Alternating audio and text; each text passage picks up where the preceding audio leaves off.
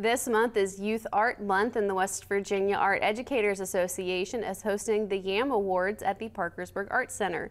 Youth Art Month is celebrated by the West Virginia Art Educators Association by hosting awards for students who submit their art. People who submitted artwork were from all over West Virginia. There are different categories and prizes for winners, and everyone will get a ribbon down to third place. Along with the awards, students can bring in their art portfolios and have them looked at by colleges from around the state. There were around 200 pieces entered in the competition.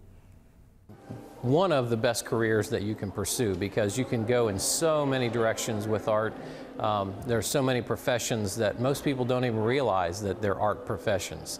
So yeah, the students get excited about it. They get to do something they love, and if you can love what you do in your job, then you never go to work the rest of your life. You can read more about the YAM Awards on WTAP.com.